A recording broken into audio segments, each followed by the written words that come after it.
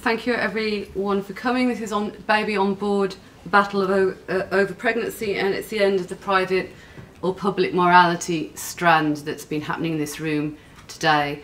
And why, I guess, maybe why is pregnancy in a private and public morality strand? But when I was thinking about the issues over pregnancy, and when people are saying, well, increasingly it seems that our autonomy is being undermined and our own decisions are being undermined and how it's being undermined, my feeling was, well, actually there is one state already when autonomy is very much under question, and personal autonomy, and that is in pregnancy at the moment, and the sight of the pregnant woman. And really literally every week there is an article in the paper. I think this week it was that women shouldn't drink water out of plastic bottles and shouldn't heat things up in plastic containers. I mean, it is a relentless news that comes out dictating to pregnant women what they should and shouldn't do. And so I just thought it was a very interesting topic to look at. Why is that? Is this a good thing or a bad thing? And what has happened to create that? We were going to have 4 speakers, but unfortunately my 4th speaker seems not to have arrived, but we have 3 excellent speakers anyway, and hopefully then gives you more of a chance to talk from the audience anyway. So I'll introduce the speakers. They'll speak for about 6 to 7 minutes. Hopefully that will generate some questions that I can ask them. Then I will go out to you, and hopefully it is a topic that you'll all be interested in and ask great questions. The session is sponsored by the Parents Forum, which is a forum I run, which looks at the whole issue of parenting, policy, books about parenting, just really investigating why it has become such a hot topic in these days, when it used to be very much an issue behind closed doors. So we're really looking at why has it suddenly become an issue very much in an open forum. So I'll introduce the speakers in the order in which they're speaking. So the first person is Deborah Bick, and Deborah is Professor of Evidence-Based Midwifery Practice at King's College London and Editor-in-Chief of Midwifery. So thank you, Deborah, for coming. The second speaker will be Linda Geddes. Linda Geddes is a reporter for the New Scientist and author of Bumpology, the myth-busting pregnancy book for curious parents to be, and that's in foils, and Linda is happy to sign a copy for you. And in fact, how I first heard of Linda, my sister, who's just recently had her baby, said to me, "Oh, this is a really brilliant book, and of all the pregnancy books I've read, this isn't the most intelligent and assuring to me, and has been a great comfort for me, to me to read." So that's thank you, Linda, for coming. And then thirdly, but not least, of course, is Jenny Bristow, who is a writer on parenting culture and intergenerational relations. She's author of Standing Up to Super Nanny, which has a foreword by me, and I hope it is in the bookshop. Also, Jenny will be happy to sign, and co-author of License to Hug, which is about the vetting and how that affects us, and that's apparently on Kindle, available on your Kindles now, and the social cost of litigation.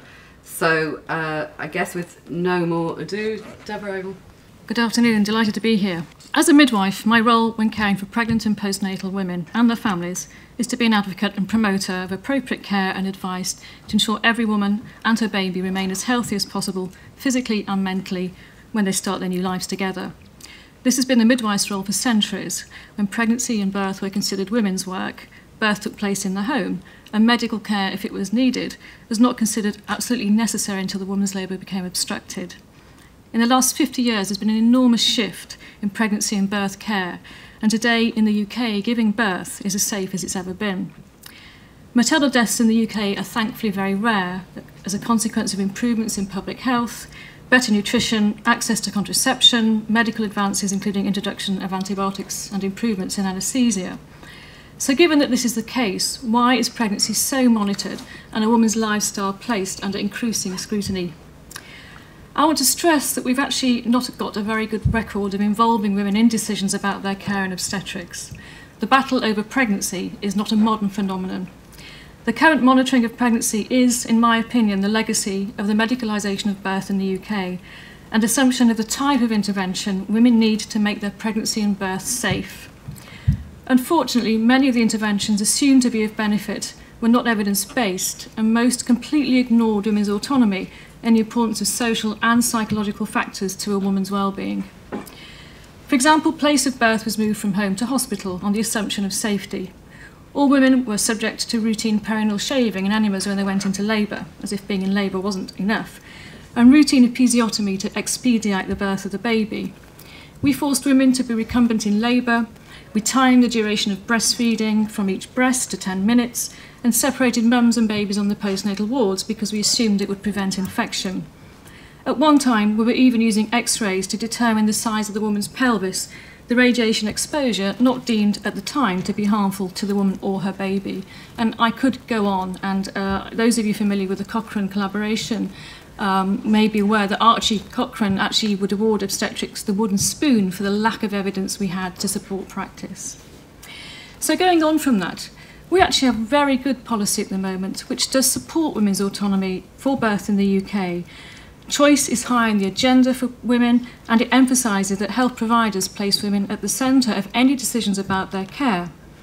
But unfortunately, I think evidence and policy implementation are not a priority in a service which is currently close to meltdown in some parts of the country, particularly in London, due to cuts in service provision, a shortage of midwives, an increase in the birth rate, and complexity of the health needs of women who become pregnant today.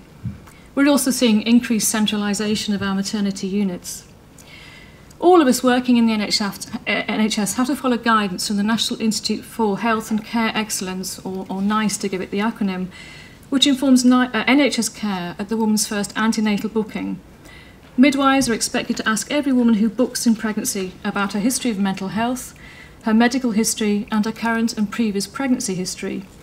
The woman will be weighed and her BMI calculated. We screen for social problems, for example, history of domestic violence, alcohol or drug abuse, which women may require additional social support to counter. These are really important issues for women and their babies in families, and the shorter and the longer term. But the problem is that many of the screening interventions don't have robust evidence of the best way to identify problems in the first place, or the best way of how to manage problems if they are identified. Furthermore, we have a situation where screening interventions, which may improve outcomes in a very small proportion of our population, are applied universally, putting women in a position of having to prove that they and their pregnancy are normal. Alongside the shift in the focus of antenatal screening, which has moved from the woman to the fetus, our definition of what is normal or low risk has altered exponentially. The terms normal pregnancy, normal labour and low risk are subject to any number of caveats, with a constant drive to standardise pregnancy outcomes to fit a specific model of care, trigger intervention and provide a benchmark for comparison of outcomes. If a woman doesn't fall within our definition of normal, she's at risk, based on a population statistic and managed as such regardless of her individual health status or history. One other contributing factor to change in our approach to pregnancy is our ability to now see into the pregnant womb. Nearly every pregnant woman giving birth in the UK will have at least one ultrasound scan, an intervention that again was introduced on the assumption that it was safe. The development of ultrasound has provided greater opportunity for clinicians to conduct detailed monitoring of the developing fetus, and few women refuse the opportunity to have a picture of their baby in utero. However, ultrasound is another form of screening, and findings can also present women and their partners with extremely difficult choices if problems with their baby are identified, an aspect of ultrasound use that women may not anticipate or be aware of. So the debate we're having today is more important than ever. As research and technology develop, pregnant women in the future will undoubtedly be subject to a whole new array of emerging screening interventions based on biomarkers to predict risk of developing severe conditions in pregnancy, such as preeclampsia. It always strikes me as ironic that despite our focus on the promotion of positive lifestyle choices in pregnancy, it's after the birth that women, I think, really do become invisible. Health problems such as depression, anxiety and other mental health problems are ignored and don't disappear within the 6-week postnatal period. we seem more or less to abandon women once the baby is born and make no further reference to lifestyle. Pregnant women should make lifestyle decisions without policy interference, but many at the moment are totally confused by the information they are subjected to at a time when they feel vulnerable and exposed. I want to stress that no guideline from government or the medical profession are meant to be strict. They are guidelines, and in many cases, the recommendations presented are based on best guess, not robust evidence. And NHS clinicians need to be clear about this. We often don't know how an intervention will affect an individual woman's pregnancy outcome in the shorter or longer term. And in these circumstances, who are we to say that we know what's best for the woman and her unborn baby? I don't want to, women to experience a modern version of confinement by adhering to every edict about what they may or may not do during their pregnancy and what may or may not happen if they don't comply with official advice. It may not be appropriate for the woman, for her baby, and it could lead to unexpected outcomes. A woman constantly anxious and worried about her pregnancy who doesn't feel her views are represented is not likely to experience a very positive start at parenthood. So, in my opinion, the battle line of a pregnancy needs to be redrawn. Thank you. Hello, and thanks for inviting me. Having had 2 babies in the past 3 years, I can assure you it's tough. Quite apart from the nausea, the heartburn, the swollen ankles, the varicose veins, and the constant pummelling from within, practically every aspect of your life becomes cause for concern. Pregnant women mustn't eat too much because it might raise the baby's risk of future obesity or diabetes, but they mustn't diet because in some circumstances that might have a similar effect. And they mustn't exercise because that might trigger miscarriage, apparently. You know, it's enough to raise your blood pressure just thinking about it, and you mustn't get stressed because that's also bad for the baby. Neither are you allowed to have a glass of wine or go to the spa to relax, and even lying down in bed can prompt fears of cutting off the baby's blood supply. When I found myself pregnant for the first time 3 years ago, I felt this overwhelming sense of bombardment and anxiety. It wasn't just coming from the media, although that's a big part of it, but from doctors, antenatal teachers, friends, and even complete strangers who thought it was perfectly acceptable to wade in and ask if it was okay for me to be having a glass of wine in a restaurant, or whether I should really be carrying a suitcase up a flight of stairs in my condition. Earlier this year, the Royal College of Obstetricians and Gynecologists published a paper suggesting that pregnant women should avoid contact with a slew of everyday household and beauty products, from moisturiser and shower gel to pet shampoo, all that new furniture that you've just bought for the nursery, and paint fumes, on little, if any, evidence. The rationale was it's better to be safe than sorry. But the downside to all this is that it's actually really stressful for a pregnant woman. I think pregnancy leaves women uniquely vulnerable because they, even if they've got a scientific background like I have, they've never done any of this before, and they've been handed sole responsibility for this little person, and they're really worried about them. They're not irresponsible, they care about this baby that's growing inside of them. And society just heaps guilt on them. And just as Deborah said, as soon as you've had your baby, that wrapping up in cotton wool vanishes, and no one asks whether it's safe for you to be driving home with your baby, or whether you've child-proofed your house, or whether you're even appropriate parents. No one asks that.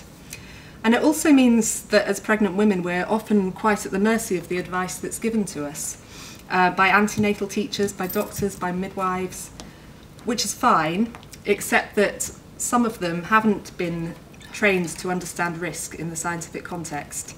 And some of them, unfortunately, do let their own personal beliefs contaminate what they preach to pregnant women. Shortly after I started to write my book, Bumpology, which was prompted by all of this bombardment, I got pregnant with my second child, Max. And I began to revisit a lot of what I'd been told the first time around, particularly by my NCT teacher. So I did antenatal classes with the National Childbirth Trust. And I realised that a lot of what my teacher had told me was misleading, and some of it was even wrong. So first time around, the birth plan I wrote stated that I absolutely did not want an epidural or a C-section unless it was an absolute medical necessity. I was terrified of doctors. I was kind of terrified of the hospital because I'd been told that basically they wanted to get at me with their knives. I had this fantasy of having this beautiful water birth, and that I could just, if I just tried hard enough, I could manage my pain using hypnosis, and it was all going to be fine. And then labour happened, and I felt completely unprepared for the reality of what was actually happening to me. So, you know, I was scared, and the reason was that my antenatal teacher had told me that if I had an epidural, it would increase my risk of tearing, which sounded absolutely horrible. And it would also boost my risk of needing a C-section, which also sounded awful, because I'd been told that if I have a C-section, I'm going to be stuck in the hospital for, you know, at least a week. And it's going to decrease the risk of me bonding with my baby, and I probably won't be able to breastfeed if I have a C-section. So that sounded like, you know, I don't want to have a C-section, or I don't want to have an epidural. And the trouble was that when I started looking into it, a lot of this was inaccurate. So I'd been made to feel very worried about this and made decisions about the kind of labour I wanted based on inaccurate evidence. So although there is an increased risk of needing an instrumental delivery, which is one involving forceps or a vacuum device called a ventouse, if you have an epidural, the absolute risk, which is the one you need to worry about, is actually very small indeed. So 20 women roughly would need to have an epidural for there to be one extra instrumental delivery to take place. And the risks with C-sections are also often overhyped. So there's not really any direct evidence that it reduces bonding between mum and baby. And while it's true that women who deliver by C-section are less likely to breastfeed, a lot of this is because traditionally women were separated from their babies straight after birth if they delivered by C-section. And we're increasingly realising that skin-to-skin contact is very important in stimulating a woman's milk supply. And I also felt quite shortchanged by antenatal teachers who glossed over some of the uncomfortable truths about birth, like it hurts, and that roughly 85% of women giving birth for the first time will tear to some degree, and while just around 35% of women anticipate suffering severe pain, actually more like 65% experience it. And also after birth, you know, when your milk comes in, if you're breastfeeding, actually your breasts will become so hot and swollen that you'll wonder what on earth's happening to your body, and if someone's snuck in the night and replaced your breasts with a sack of boulders. And actually all of this is completely normal, and this is, you should be expecting this, it's perfectly fine. I don't want to scare pregnant women, but I do think we need to have greater honesty about what labour entails, and to give women honest facts, to let them make their own decisions about the kind of birth they want to have, and also to have some realistic expectations so they don't feel guilty if they don't achieve this fantasy birth that they've been dreaming of. And finally, I just think it's time for society to reflect on the effect that all this bombardment with advice, judgments and scaremongering has on pregnant women and new parents, and to consider slacking off a bit, because having a baby can be one of the greatest joys that life gives you, and at the same time it's extremely hard work, and I think women and new parents can do without any unnecessary anxiety, guilt and doubt. Please. I do apologise, I work on a Saturday, and I got stuck. So just to get to the nub of it, are women bossed about in pregnancy? Yes. Are they infantilised? Yes. Obstetrics, it seems to me, by definition, is about interfering, and especially with midwives who are, on the whole, absolutely excellent and are not allowed to do what they want to do. Pregnancy makes women feel incredibly self-conscious because, you know, hey, they get bigger. So Kate Winslet, for example, now has gone from being in the Titanic to being the Titanic, according to the Daily Mail. All of which I know Jenny will go into, and do we need as many experts as we've got? No, we don't.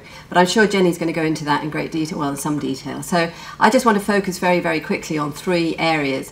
One is the hypocrisy, which has made maternity completely masochistic exercise most of the time, but actually looks, and very personal, so it puts an enormous amount of individual responsibility on a woman, but actually doesn't look at the wider political context in which she is pregnant. I want to look at it's what I call the fetalocracy, if I can get it out, fetalocracy, which means that the fetus gets an enormous amount of attention, but actually nobody stops to say, is this the best thing for that future baby, if you like.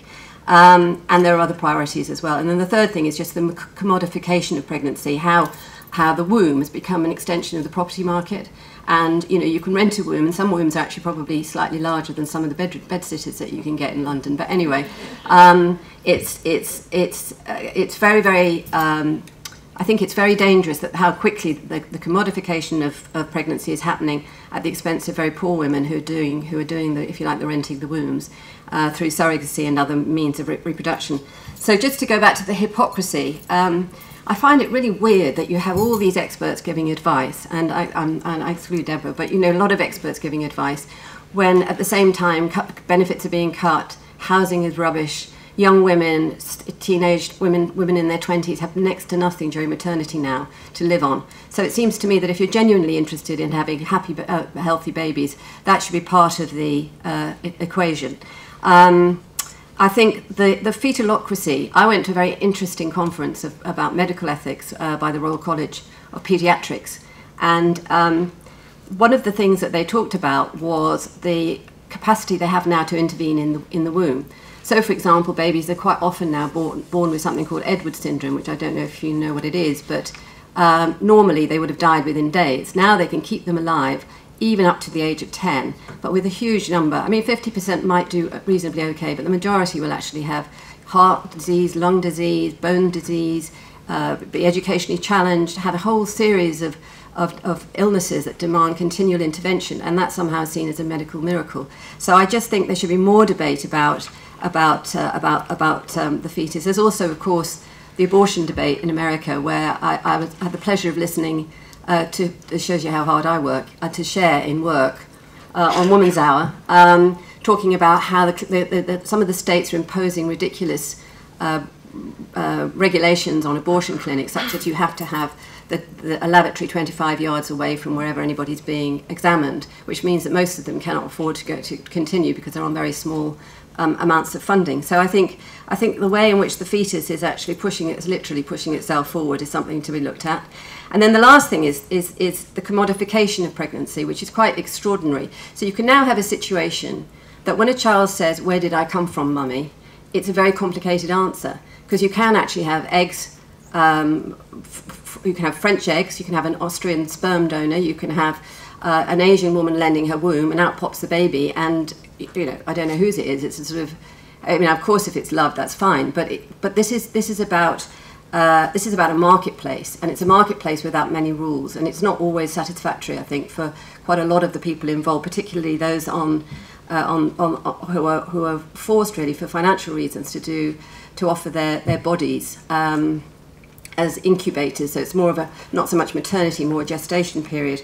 And if anybody can remember the case of Mary Beth Whitehead in 1985 with baby M, then with baby Melissa, she was paid $10,000 by the Stern, a couple called the Sterns, if she went to term, and $1,000 if she miscarried.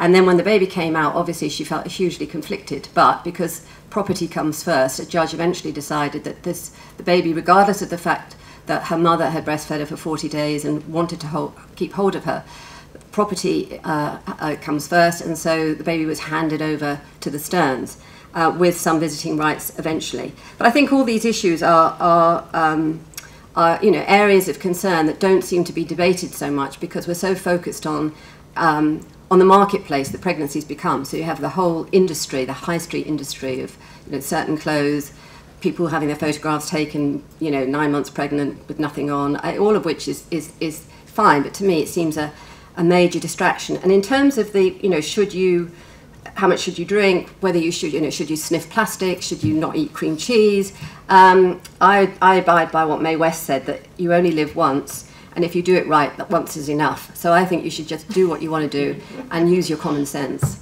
and enjoy as much as you can the labour. I mean, I can't remember the labour now, but I do vaguely. I had a few twinges when Joe was talking, but that's all I want to say. Thank you. Thank you. And Jenny?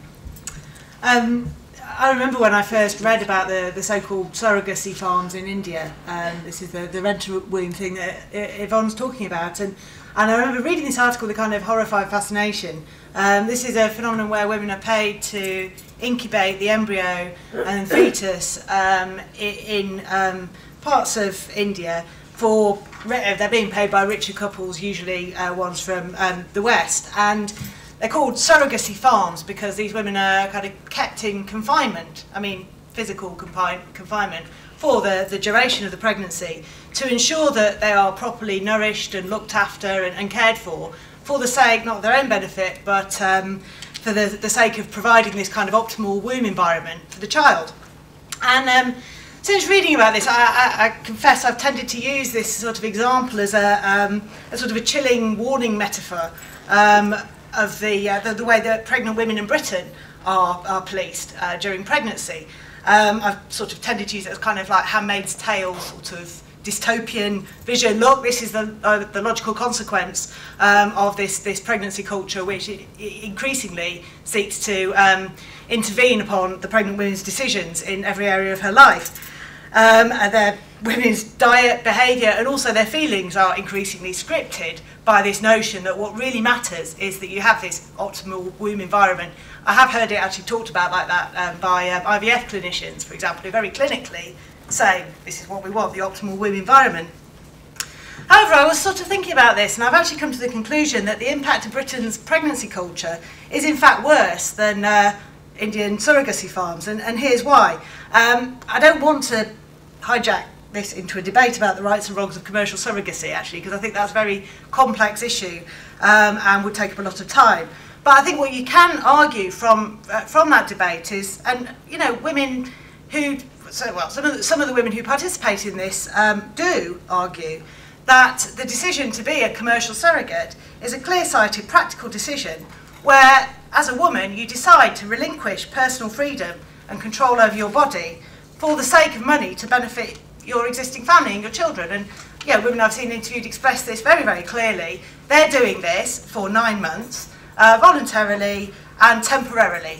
You know, it's a contract. They do it for 9 months and then they go back to their lives with the money this involves. Now, obviously that's not the whole story. There are a lot of inequalities, both social and global, involved in it. But it's very much discussed in one form, in a very kind of clear transactional way. In Britain, by contrast, I don't think there's anything voluntary or temporary about the new confinement that all the panel have talked about in one way or another. I think you choose to be pregnant, but the fact that these days you tend to choose to be pregnant is seen as sort of de facto acceptance that you have chosen to submit to the myriad rules about how you will, about what you'll eat, you know, how much you will drink, like nothing. I think the new orthodoxy is, and even how you'll feel.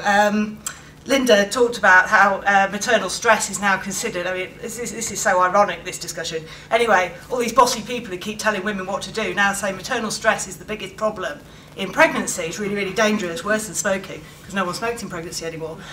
So, yeah, stress is the biggest factor. And, you know, this comes from everywhere. This is a culture that I don't think it just comes from doctors. It comes from midwives. It comes from the government, it comes from the NCT, as Linda said, it comes from strangers in the street who will just sort of wander up and say, you know, well, should you really be doing that? And I think, you know, you can choose to be pregnant, but you can't choose to opt out of this pregnancy culture once you're in it. And so it's a very sort of insidious thing.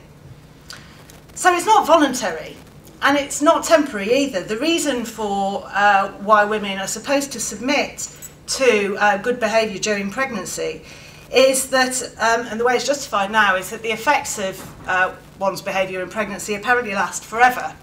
It's now really, the orthodoxy is that for the child, your behaviour in pregnancy will have a lifelong effect. The effects of that glass of wine or those feelings of anxiety will work themselves into the child's brain or genes or something and irreparably change and transform, you know, how that child is within the womb. So whatever you do now will have a lifelong effect throughout the whole of that child's existence.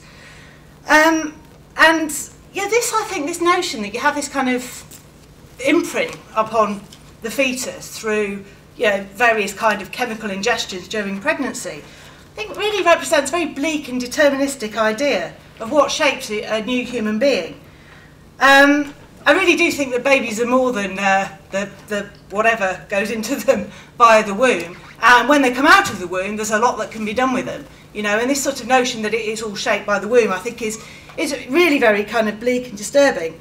It also has a very interesting effect on social policy because, of course, if it's all determined in the womb, then social policy needs to then be directed around policing pregnant women, because what's the point afterwards? It's like you might as well give up on the kid once it's born. But I also think getting women to submit to rules in pregnancy, these particular rules, is explicitly posed as a marker for the kind of parent she will be. And again, this is a forever thing. I don't actually agree that it all stops once you've had the baby. I think, new mums are increasingly surveyed, monitored, bossed around. And it's almost like pregnancy becomes the way of getting used to that fact that you are no longer a person anymore. You've got to kind of put your child first is what's said. Now, women might decide that they want to put their child first, fine. I don't think this kind of stuff is genuinely child-focused. I think it's all really about obedience. So I want to end by suggesting that actually, I think you don't get the perfect parent through good pregnancy behaviour or ideal pregnancy behaviour. I think the kind of parent that's trained through this kind of policing of pregnancy makes for the worst kind of parent of all. Because what I think matters to a child far more than whether you eat pate or cheese or wine or stress or whatever, is having a parent with their own sense of autonomy and the ability to make decisions and stand up for herself and her child and her family against the bureaucrats and super nannies who will always presume to know better.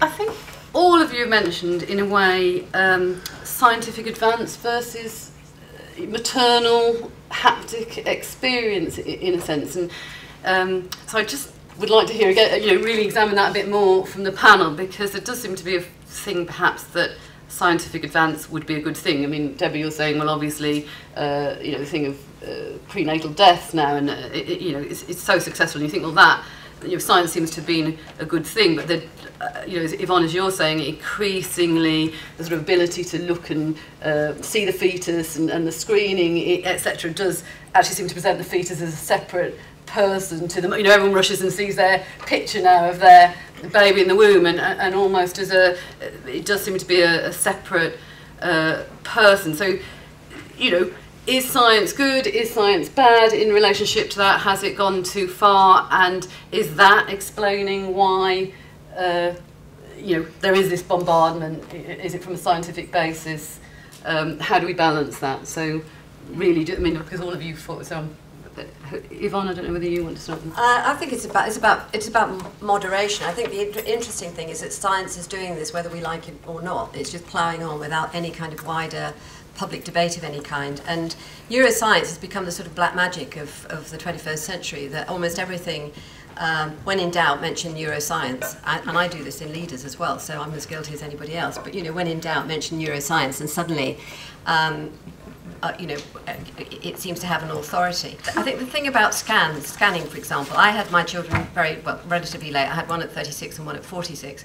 And when I was pregnant at 46, I eventually abandoned the hospital because they wanted to scan me all the time. Now, I didn't feel that was actually of benefit to me or my child to be, but a baby to mother to, what am I? I'm a mother to be. It's a child. Is it a child to be? Anyway, to be born. I think Deborah looked at it, doesn't and I subsequently, when I asked, it was because they were interested for research purposes. Nobody asked me whether I would be willing to take part in any kind of research study.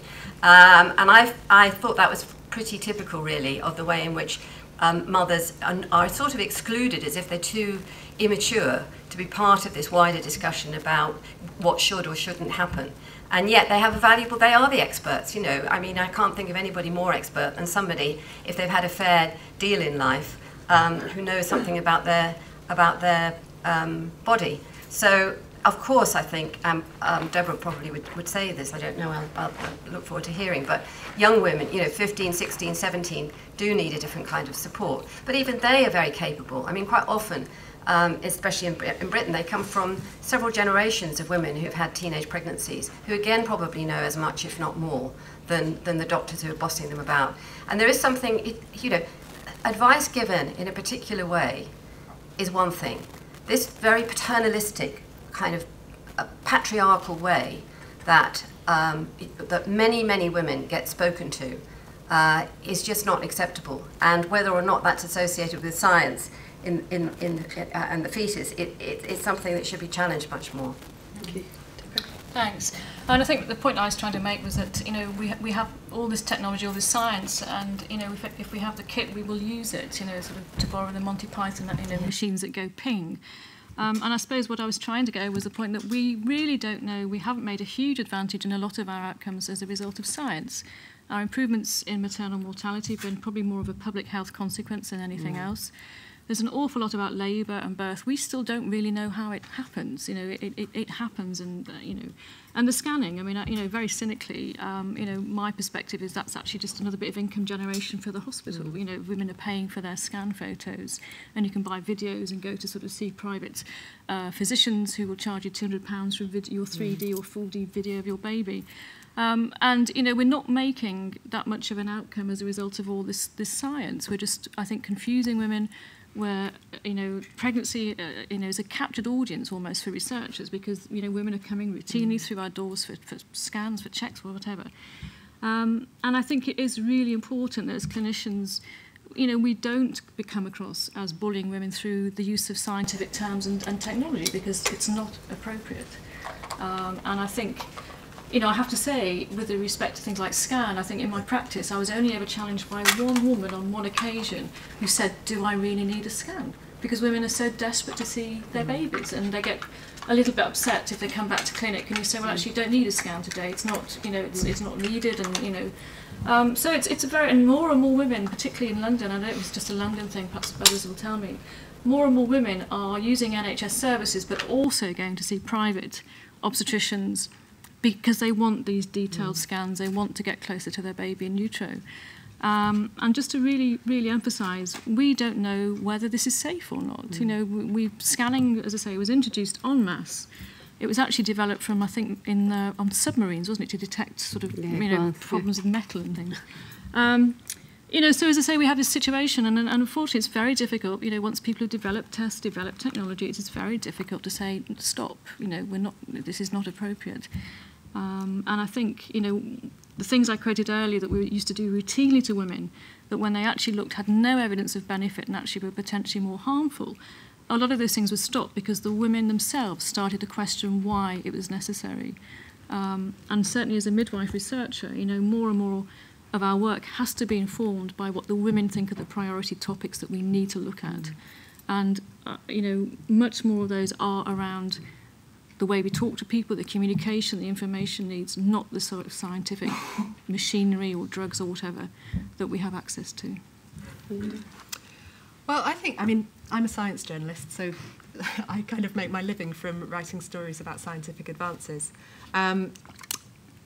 Two things. So one is that I think science can be quite useful in unpicking some of the myths that have grown up around pregnancy. So things like exercise during pregnancy. This largely came about because obstetricians just thought it seems reasonable to assume that going running when you're pregnant is a bad idea. They didn't have any evidence for it. They just thought, seems like a bad idea, we'll tell women not to do it. And then as more research has been done, we're starting to realise that actually exercise in pregnancy is probably quite a good thing. There was a really interesting piece of research recently which involved, it's American research, and it involved putting pregnant women on a treadmill, wiring them up, you know, intensively monitoring them and their babies, and getting them to run until they're so tired they can't run anymore. And all the while looking at what's happening to their babies, whether the baby is being deprived of oxygen, which was the main concern, whether the baby was moving about, what was happening. What they found was that the baby was bouncing about a lot, you know, it was moving around, having a kind of workout itself, but it wasn't being deprived of oxygen, it was perfectly fine. So I think it is important to do research to answer some of these unanswered questions and to counter some of the myth. But then I think the problem is in the way it's reported. So I think the media, even though I'm part of the media and part of the science media, I think journalists I think there's a problem in that newspapers want to sell newspapers, and headlines about pregnancy do tend to sell papers, and often the things that generate headlines are quite scaremongery stories. They might be research done in a very small number of women, or research in animals, or research that you can't necessarily really make a judgment as a pregnant woman about whether or not you should do that thing. And then that kind of goes out into the ether, and then, you know, there's never another newspaper article to say, oh, that thing we wrote last week about bottles and plastic and water, actually there's some more research that says water and plastic is fine, because that's not a really seductive story to read. So in terms of, and I think that also filters through to antenatal teachers and to midwives and to doctors, you know.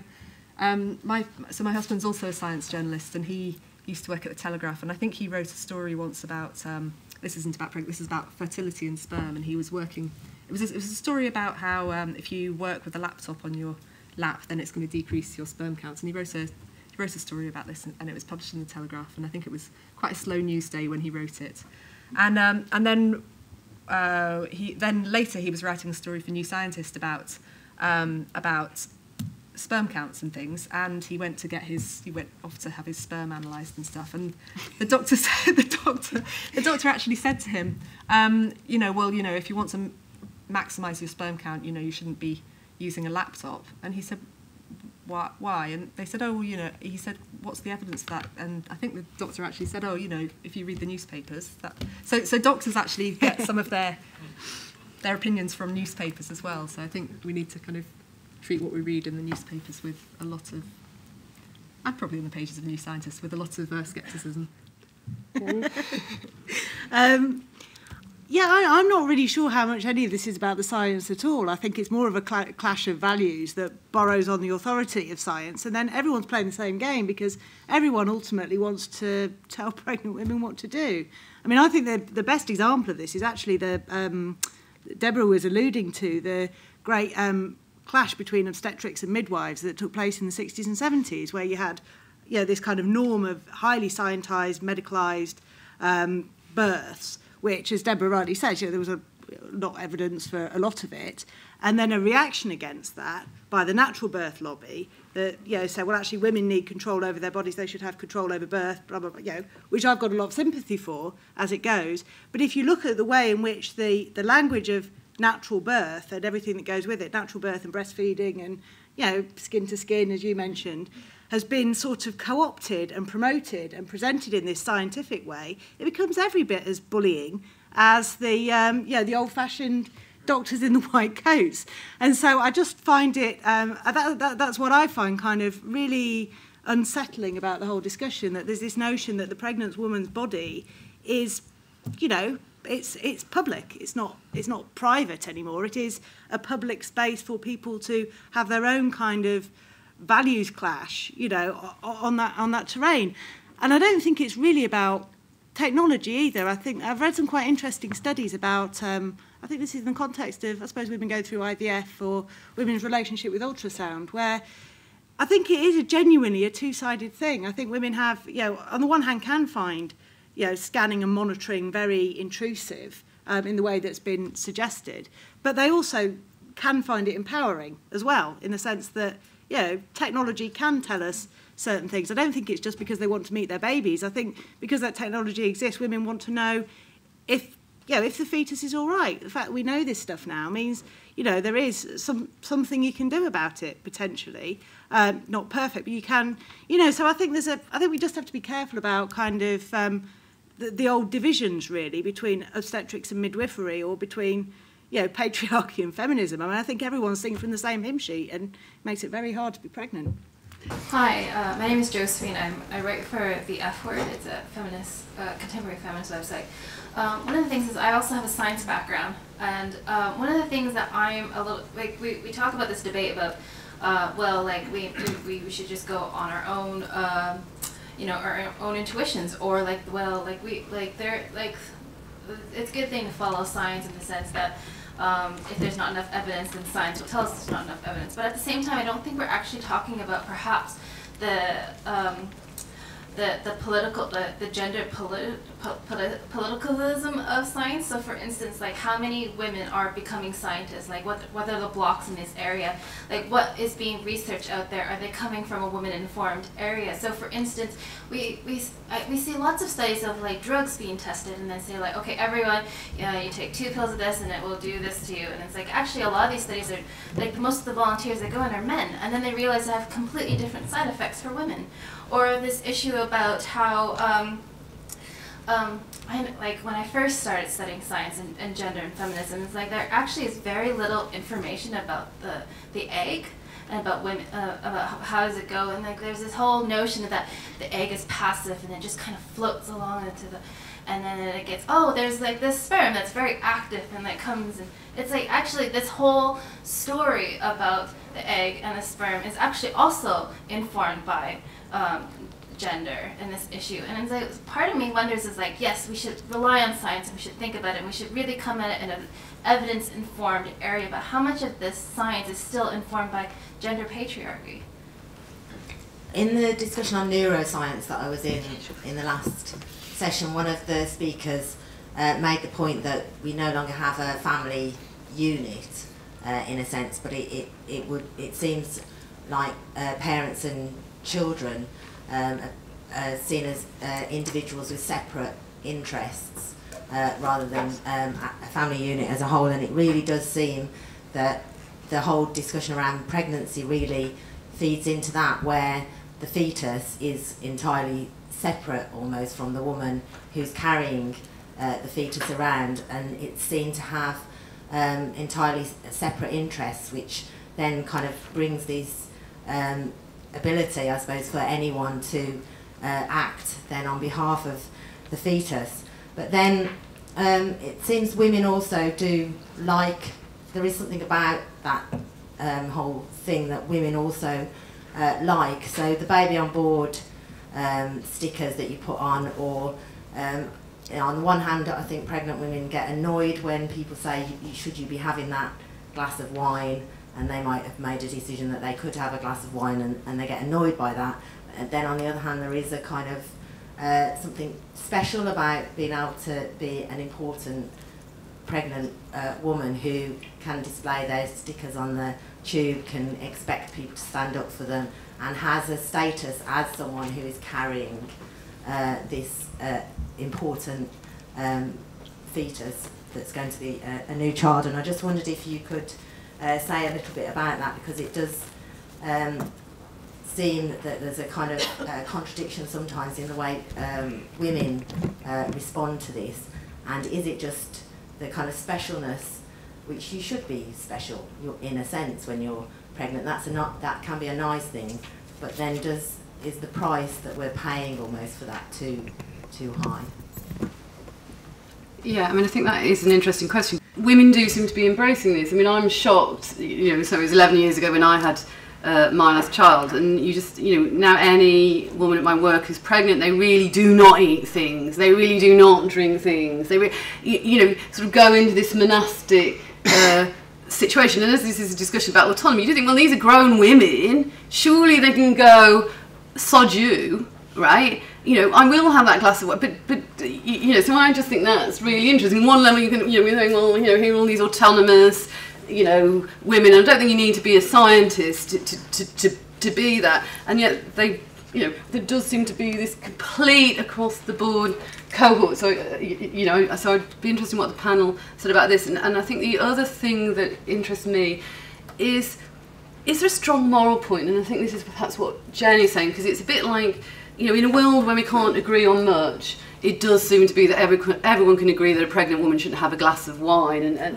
because again, why women now try and go into a bar, have a little glass of wine, and people literally will not serve them or look at them with moral opprobrium, and presumably I could be doing all sorts of other stuff, and people feel very frightened to create a moral condemnation around that. This does seem to again be a relatively cohering force. So is there a moral dimension as aside from a scientific dimension as well? So, Jen? Yeah, I mean, I think, first of all, just on your point, I don't think it's male science. I think this is a real misnomer in this discussion. And if you want to look at how really the kind of scientisation of moral values has developed, you need to look at the breastfeeding debate. The so-called science around breastfeeding, of which there isn't all that much, certainly not in terms of determining your child's outcomes. But this is just promoted by everybody to justify a position which is basically a values position that women should breastfeed their children, and with everything that's bound up by. So, I really don't think there's a conspiracy of blokes out there. I actually think blokes are often a lot more sensible on all of this stuff than women. And that includes the women that you meet in the park or in the bar when you're not drinking a glass of wine. They're horrible, and it's like so much for the sisterhood. Anyway, I mean, in terms of the point about sort of identity and all of that, I mean, I think people should be nice to pregnant women, okay, and new mothers. I just think they should be. And I think if you're a pregnant woman, it is quite difficult in the 21st century because on the one hand, you know, you've chosen your pregnancy, you're going to work, you're doing all of this stuff, you know, life is normal. And I suspect that partly what goes on is people think, you know, hold on a minute, I want people to recognise that I'm actually pregnant as well as doing all of this other stuff. And, you know, but the only way in which it's now possible, apparently possible, to be nice to pregnant women seems to be bossing them around. I mean, it is just bizarre. Like, you've got to wear a sticker that says, be nice to me, I'm pregnant. You know, why aren't people just nice to pregnant women? Or why is sort of supporting new mothers seem to be, you know, by not letting them drink wine, or if you're the dad, the most supportive thing you can do is to stop smoking yourself? No, the most supportive thing you can do is to make her a cup of tea. You know, I mean, it's just like, the whole thing is so bizarre, it seems to me. It's just got into this realm of abstraction, which I think is where it leads to this whole kind of scientisation thing. It's a sort of an abstract discussion of really what is a very kind of straightforward and social, personal, you know, often intimate thing of, you know, how a culture looks at and nurtures a woman who is carrying the next generation. The baby on board stickers thing, I've been pregnant in the last few years and I live in London, and I never had a baby on board sticker, mostly because I didn't want to define myself as a pregnant woman and label myself as a pregnant woman, because I was desperately grasping onto my my sense of identity, and I didn't want to become a mother. I wanted to carry on as normal and be a mother as well. But then I can also empathise with women who wear them, because people in London are horrible. They are. You get on the tube when you're obviously like 38 weeks pregnant, and people like sit there deliberately with their books going, no, I'm not going to look at the pregnant woman because then I have to lose my seat. They are horrible. So in a way, I think it's actually just a way of initiating a conversation with people on the tube to say, no, I really am pregnant. I really do need to sit down now. Please let me sit down. I was just going to go back to your question about science. I do think that there are some areas of pregnancy research that should be done that maybe aren't done just because there aren't enough male it's largely male researchers and they're not thinking about things. And the main one is morning sickness. You know, no one still really understands what causes morning sickness. They have ideas, but no one's really got it. And it doesn't really seem like anyone's trying to get it either, even though, you know, some women have such bad morning sickness, like Kate Middleton, that they're hospitalised and they have to be wired up to a drip to get enough fluid. And I don't understand why research isn't been done into areas like that. And then I had a funny anecdote about eggs, actually, and about eggs not being well, it's not about eggs not being passive, it's about actually some interesting recent research about actually the uterus choosing which embryos it wants to implant. So actually the womb actually has a lot of say over whether it wants to have a pregnancy or not, and whether it likes that particular embryo or not. Thanks. Yeah, I thought it was an interesting question about the sort of gender bit. And as a mother of identical twins, one of my daughters is here now, probably really embarrassing her, but my husband was absolutely delighted when the news came out that potentially the eggs split due to the strength of the sperm, which he thought was fantastic. And again, we don't know why it happened. So it's interesting. I mean, as a midwife, obviously, you know, I want to advise women about breastfeeding, but you know, I've also worked with NICE to make sure that we include information for women who don't want to breastfeed, because we shouldn't make women who don't want to breastfeed feel guilty.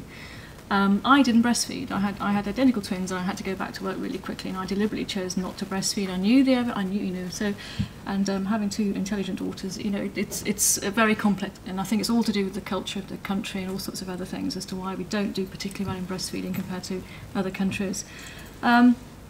With respect to sort of, you know, treatment of pregnant women, I would like to think we do nurture pregnant women, but obviously people have, you know, experiences where they've not been well looked after, they've not been sort of given the support they need.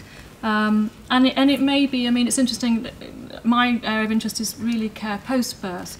And, you know, if you go back a few years, we used to have traditions and cultures in this country in terms of women being churched at 40 days post-birth, and, you know, this period of rest post-birth where women didn't take on employment and they stayed in the home.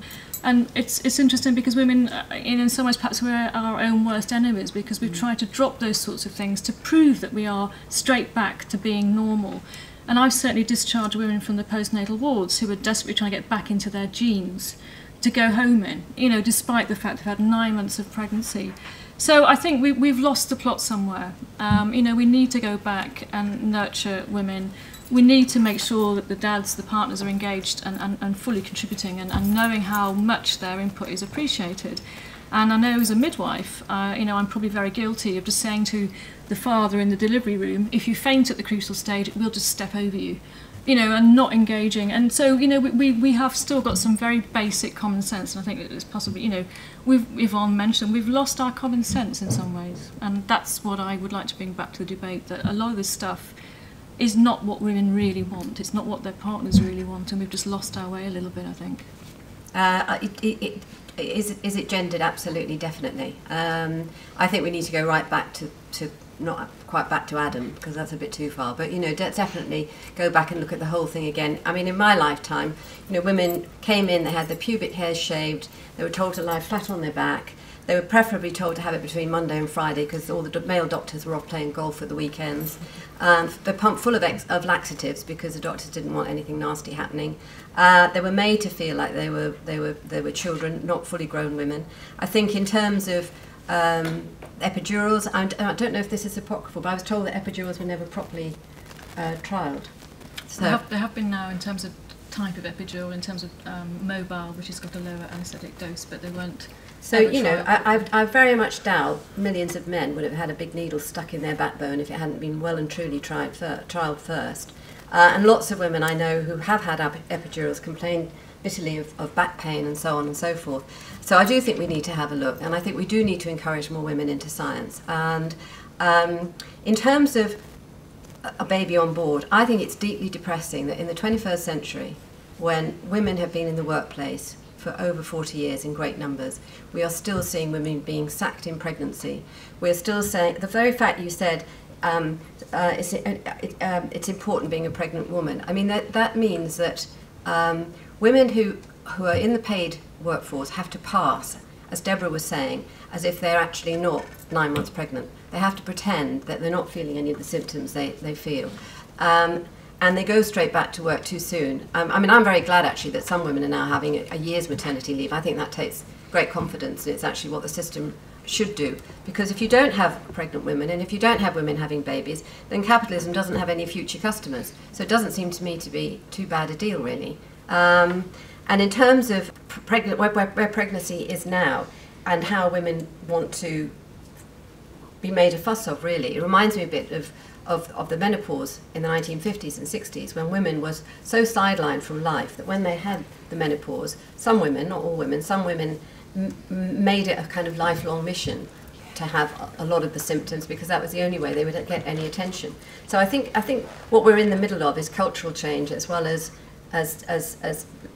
a need to incorporate women in all their phases of life much more firmly in the workplace without requiring retribution.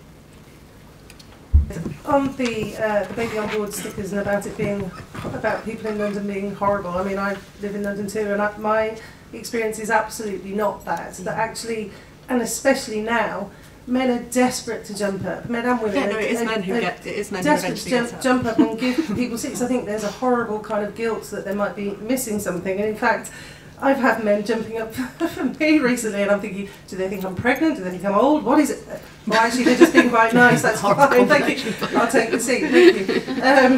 Who knows? On the choice thing, we were talking about how women have more choice. Somebody said that earlier. Have more choice today. I don't think that is true at all, and I think there's a big pretense around what choice is. My, again, personal experience is being told, you can create your own birthing plan, but when I actually said I want an epidural, they said that's not a birthing plan. You can't choose that option. That's not the right choice. So I think with the natural childbirth and the breastfeeding, I can't imagine how bad it is now. That was 10 years ago that happened to be. It must be way worse now for women who actually don't want to suffer any pain. And I just, one of the things that Jenny was talking about earlier that I really agree with about the temporary nature. I can't remember what was it. Basically, all of the information that we get when women are pregnant, it definitely doesn't stop. And I think it's interesting. I've been kind of watching a group on Facebook, sort of a parenting group who, you know, and it's supposed to be about offering mutual support. And what I've noticed is that now there's a lot of pregnant women asking questions about, you know, or any recommendations about local doctors, any recommendations about, you know, should I be eating the cheese or not, and what kind of buggy should I get in preparation, you know, that supports the back, you know, of the baby. But it doesn't stop.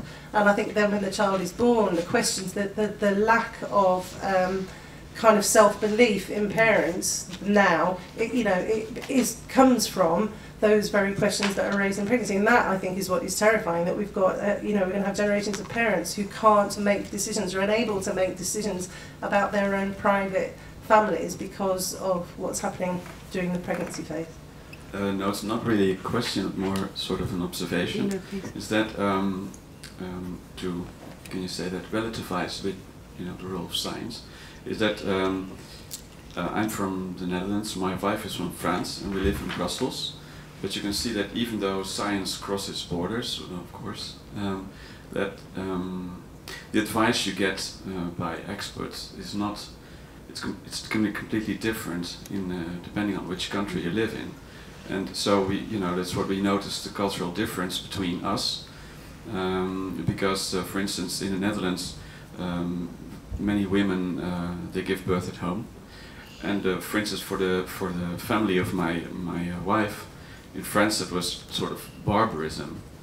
And even though these experts they know the same, they know the same research results, and well, there are more examples, like I think the number of what's the English word, you know, when you see the image of the baby on the screen, what's it called, I forget.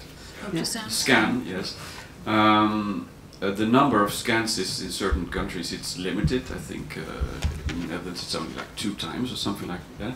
And in Brussels I was astonished because my wife is pregnant now for a 2nd child. The number of scans we get now seems to me completely ridiculous.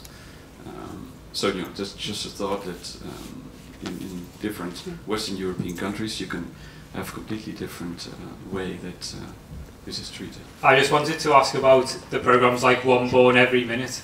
It's like this attempt to like normalise birth, but then when you watch the programme, everything's all about this kind of magical journey that women go through, which to me just looks fucking awful. And it is. You know, you have the man there who's like, "Oh, you're doing brilliantly," and obviously he's just wanting to turn around and just be like, "When's this going to be over?" It just looks terrible. So, like, what are the impact of these programs on like the way that we now think about pregnancy and think about the birth itself?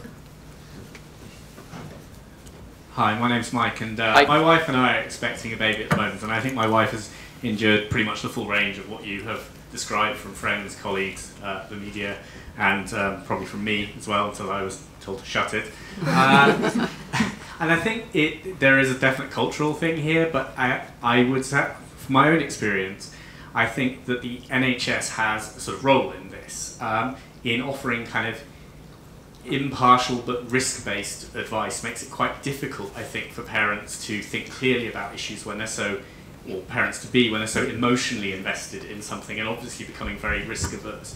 And I wonder if there's anything about the way that the NHS itself offers this kind of risk advice, this kind of the huge reams of stuff that is available to parents online, that would allow people to make more considered judgments about risk, that would reduce some of the anxiety around the issues of the health of your unborn child. Certainly, I know that when I speak to gynecologists who are our friends, they give pretty robust and down-to-earth advice, but that doesn't really come across when you read the NHS literature. It's very different in tone. I'd be interested in your thoughts. It doesn't seem to me in the workplace that women on maternity leave and coming back to work are very disprivileged, Yvonne, for me. I mean, you're right, both the years maternity leave, and in fact, there is a whole raft of legislation around choosing to come back part-time and stuff, and actually most employers do take on that. So you end up parked in a cul-de-sac. Possibly, but I mean, as you admitted, there is an improvement in that sense from the 60s and 70s. So, but that's just perhaps an observation. Obviously, got the thing about the anxiety, and if we make people so anxious in pregnancy, which does seem to be this assault, then how do you, as parent, does that carry over as a parent then, and is that problematic? Which I think was interesting. I mean, obviously there is a are we just talking about a British cultural experience, and actually, is that just a very, if you like, narrow and parochial? It's important to us, I guess, but not how that's happening across developed countries. I think that really interesting that there does seem to be this public aspect of pregnancy now, where there is one born every minute. I know several women who are pregnant who've been asked by various new channels. There seems to be multiple of these programmes now in which pregnancy it does seem to be this public face of pregnancy again, where ironically pregnancy does seem to be in a much more public arena and of interest. And what does that mean? And I guess I think the gentleman at the back and Linda, whether that feeds into your points, well, there a sort of division between the elite who really know the risks and the sort of information which becomes propaganda, perhaps, or where what is information, what is propaganda in relationship to the pregnant woman. There's a few in the know, and the rest are told what to do. So, Yvonne, through. I agree, actually. I think people are very friendly in London, and I also see quite a few pregnant women knocking booze back, and nobody going up there and whipping the glass away. So there's hope for us all yet. I think it's quite extraordinary, again, really, that the way in which maternity services have been designed almost have no relationship to what women really want. So again, it goes back to your question about gender. It's very much a management approach to how you have a baby. So if you, this is sort of an answer to all those questions, really, I hope, that if you actually started with the woman and actually saw her as a woman with her own individual story and her own assets and her own capabilities, and the kind of levels of anxiety that she may or may not have, and the kind of support she may or may not have with her partner, start from there and build up. And one of the easiest ways of doing that, really, is by the use of a midwife. So you have the same midwife all the way through, and after the baby comes, you have a health visitor who then visits you. That doesn't happen anymore, or it happens very, very rarely. So the whole thing has become very heavily managed, like the whole of society, and depersonalised, and that makes no sense whatsoever.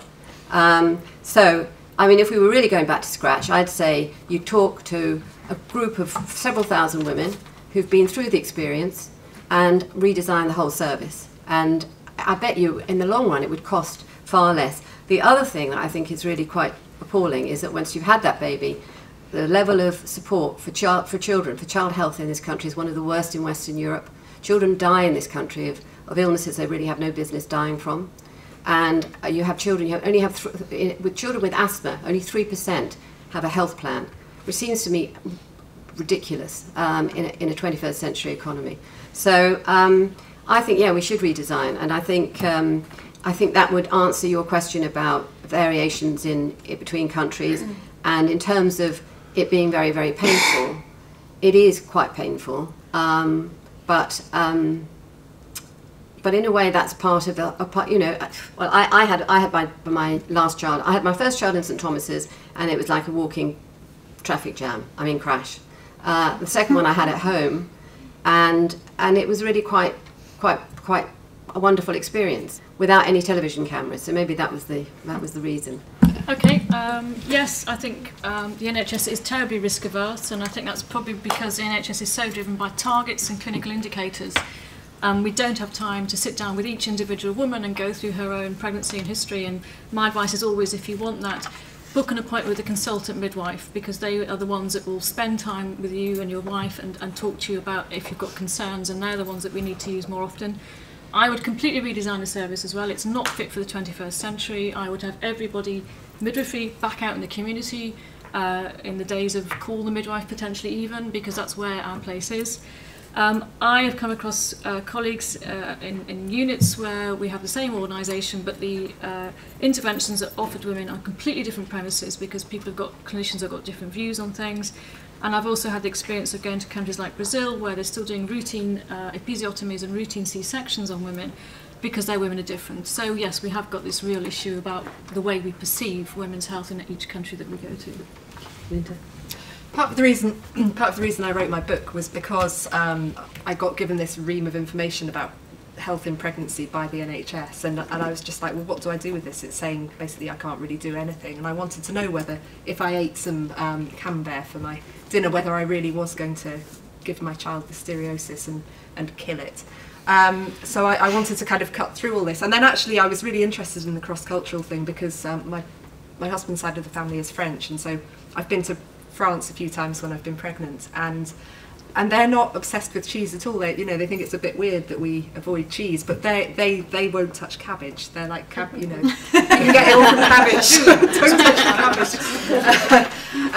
And the other thing is this uncertainty after birth. So actually, yeah, I mean, I started writing my book when I was pregnant because I had all these questions about pregnancy, and then I thought the book was just going to be about pregnancy, and then I had my baby, and suddenly again I was like, oh, I don't know what to do. I'm left in this complete vacuum. I don't know how to.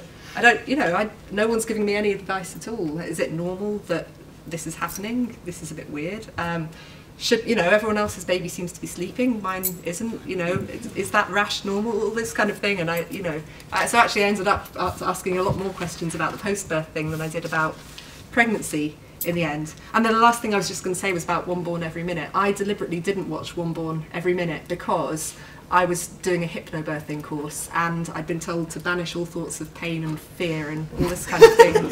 You have to replace the word pain with discomfort, and contraction is a surge and all this kind of thing. So I was like, I'm not going to watch One Born Every Minute, and I wish I had, because it might have given me a more realistic idea of what birth would be about. And so when I ended up asking for an epidural, I didn't feel that I was failing in some way for doing that, and it's okay to have pain relief. Jenny, very briefly, I'm afraid. Yes, okay, two very brief points. The first is a question to Linda, which is maybe one for the bar. When you mentioned morning sickness and why is not more being done about it, I actually thought that was to do with the thalidomide thing.